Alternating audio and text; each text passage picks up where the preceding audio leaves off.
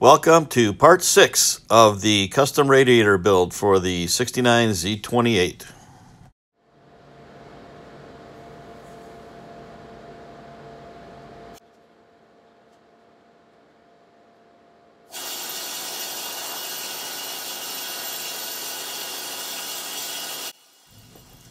Here I am planishing down the center line of the beads with my planishing hammer. This is in order to put some pre-stretch in the same area that the beads will be formed. Yes, it is very loud.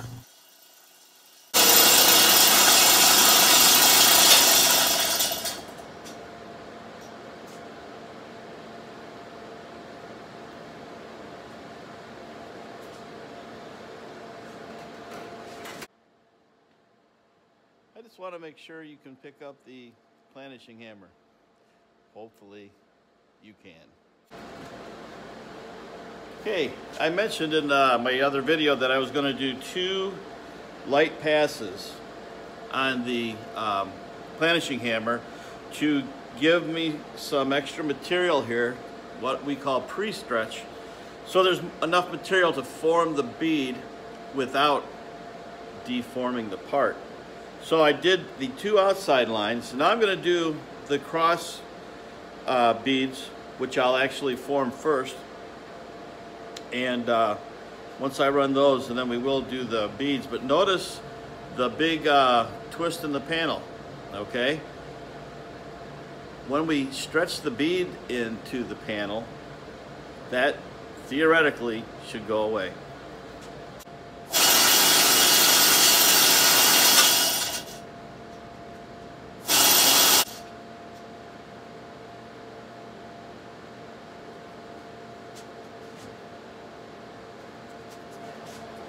It's easier to see on the inside of the panel where I've pre-stretched it. All those lines that you see, both horizontal and vertical, are the location of the beads.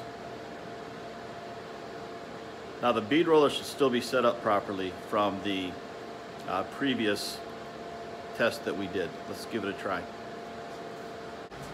Okay, I ran a test bead. I planished it the same way. Got a lot of glare. Did it 2 times. There, that's a little bit better. This is the test I just ran. Did it 2 times on the planishing hammer and then ran it through the bead roller. No cuts, no tears. It's nice and centered on the die. So let's go for it.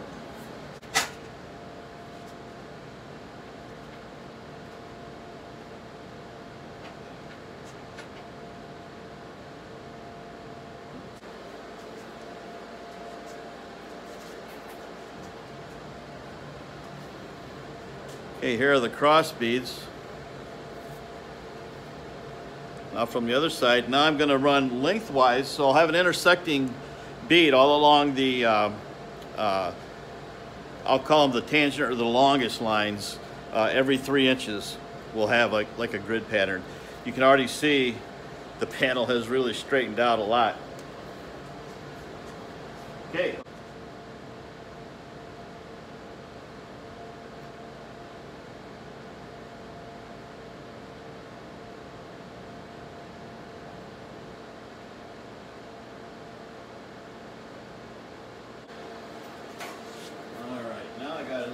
Cattywampus in it, but not bad. I think it's going to be easy to straighten out.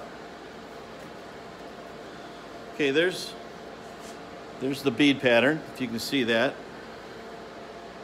Okay. Now the next thing I need to do is lay out the beads on this panel. They're going to have to move in a little bit. So I've got the reason I put this tape on this panel is because, remember, I'm going to put this in the tipping die, in the bead roller, and I'm going to go right along this line. Okay, that gives me this line here, see? The edge of the tape, I have a nice parallel line. I put that tape line on there, sitting in the part, and I butt it up against the flange. So if I have a little bit of extra metal here or not quite enough there, doesn't really matter. but the flange is roughly a 1/2 inch long. So I'll come out here when I see if you can see me. And this light really boogers us up sometimes. When I lay the flange over, it'll come to within 200 thousandths roughly of the black line. The edge of the black line is where the offset bead is going to go, which is going to drop this down whatever dimension I decide to do. So that's the game plan right now. Let's keep going. It came out pretty good.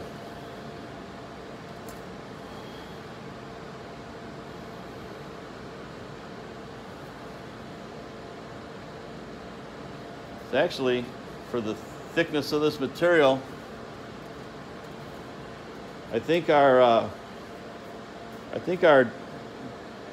bead development process was pretty good. We did 2 light passes with the planishing hammer right on the center line of the beads, and then all of them, and then we came back and made 1 pass on the bead roller. I see one more spot I want to go just maybe a 1/4 inch farther. Okay, I think we're pretty happy with that. Well, I don't know if you are, but I am. Okay, now let's find the new center line of the bead. We'll put a mark on this panel just as just to check to see how we're going to look.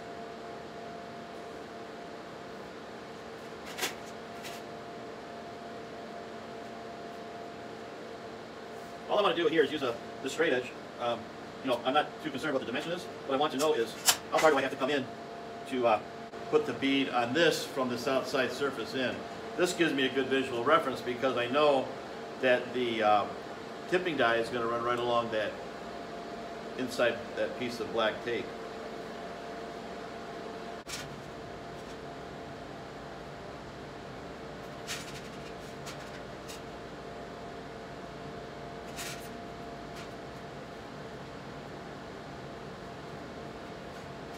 Okay, that's nice and parallel with the outside surface. I'm going to run a bead line right along the edge of the scale. Okay, do the same thing down here. Come in an inch and an eighth.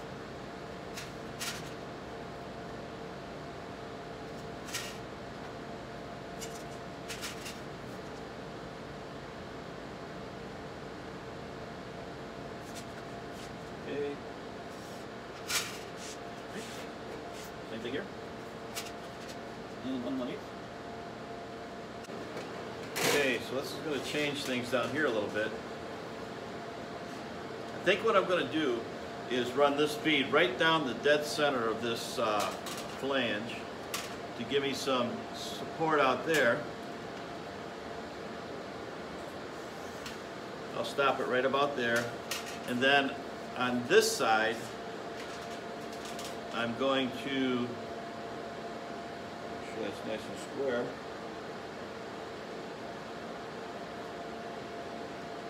Come across here. So I will going to run the bead along this area first, and then I'll do this last. I'll intersect right here, and then run it out to here and blend it out. So, got to hit the planishing hammer again.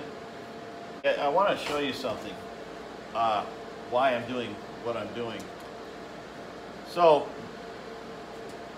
we start out with a flat panel, okay? And then what we do, this is a cross section looking through it. And then what we do is we run the bead, planishing hammer down the panel at the center line of the bead. So essentially what I'm doing is I'm creating the material into a bubble like that, and the same thing over here, a bubble like that. Why am I going up instead of down? There's a practice that we use when we're forming material. It is called ball and plus. So let's make a bigger example of it here. If this is the cross section and you make your bump go this way, but you really want the material to end up like this, okay? Now I didn't quite go that far on mine, but what that does is it puts a little bit of stretch in the metal upward, okay? Opposite the direction that you're going to push your form in with your bead roller. So what happens is now I've got plenty of metal to push. This does not really thin the material out very much at all. It's almost not measurable. However, when I go in the reverse direction, now look at that length of line compared to this length of line. This length of line is going to have to stretch a lot more to form than this length of line. So you have a better chance of not over thinning the material using this ball and plus. So basically, we're going to end up pushing this metal straight down. See if this will take this stuff off. And end up with this bead, okay? It's called balling and plussing. We use it all the time in the tool and die industry when we're designing or developing panels, and they either need a lot of stretch or less stretch or some way to get material in there. That's what we do. We also use things called metal gainers.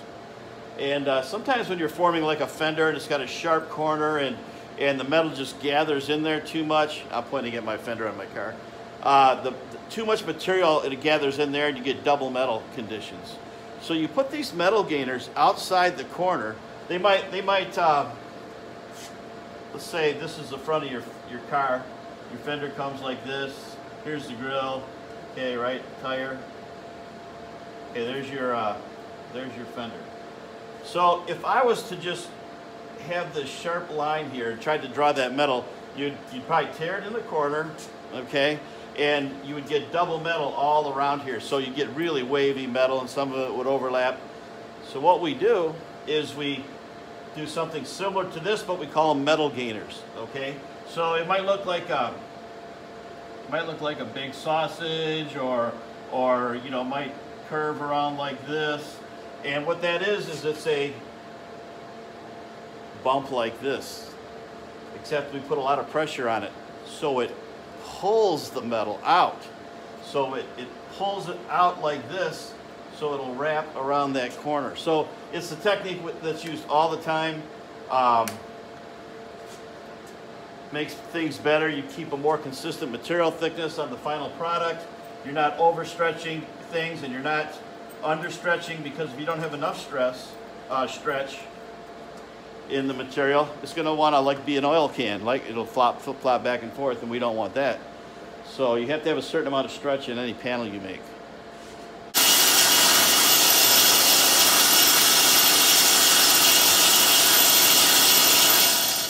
Do best there. Come this way so you can see.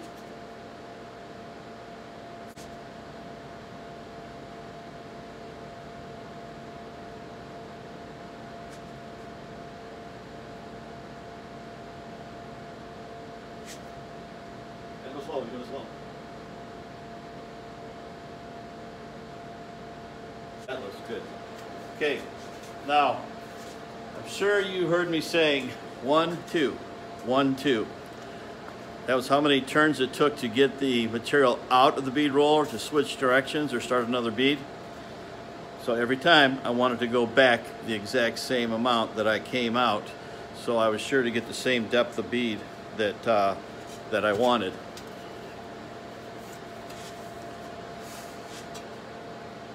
The one is right, excuse me, right in the middle of the die chem, but this is what it looks from the inside. And this is what it looks like from the outside. Now I need to clean it up. And I still have a little bit of whoop-de-doo in this panel. Try to put nice radiuses in the bottom here. So I'm going to clean it up, take it over to the stretcher, and try to just flatten it out a little bit, and then we'll go from there. Okay, we're going to clean this permanent marker off.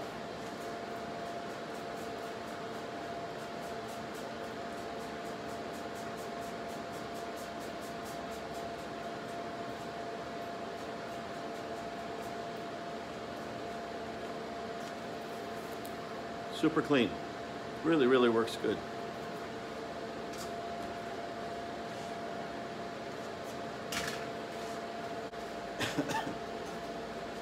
picture for yourselves. Beautiful bow tie right there. Oh, it's going to be beautiful. I'm pretty happy with this.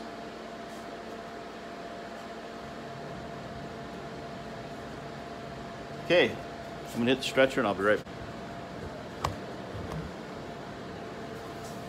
Okay, I don't know if you can see it in the camera or not, but it's pretty flat.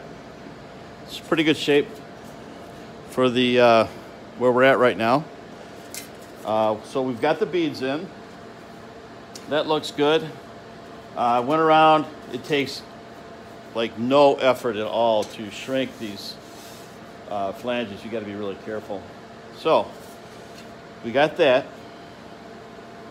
We've got this part. Let's just see how they go together at this point.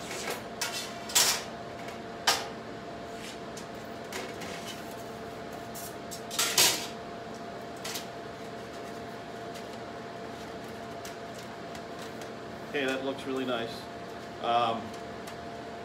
So these beads on the inner lay just inside these beads on the outer, right? So the inner beads are roughly maybe less than an inch inside, probably maybe 5/8 of an inch inside.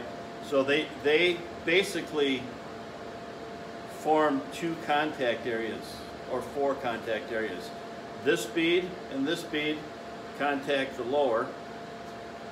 The bead on the bottom contact this surface from the underside. So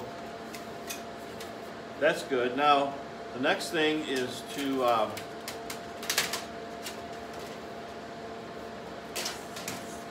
the next thing I have to do on this piece is put the bow tie in.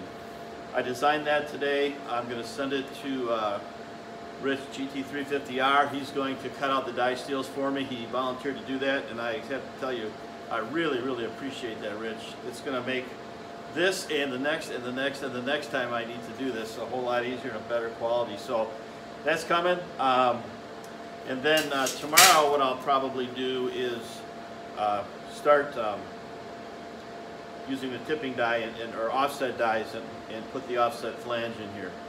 So that's what's coming, okay? Basically, we want to get this surface the same height as the top of the bead. So that's going to be our next challenge. Okay, thank you.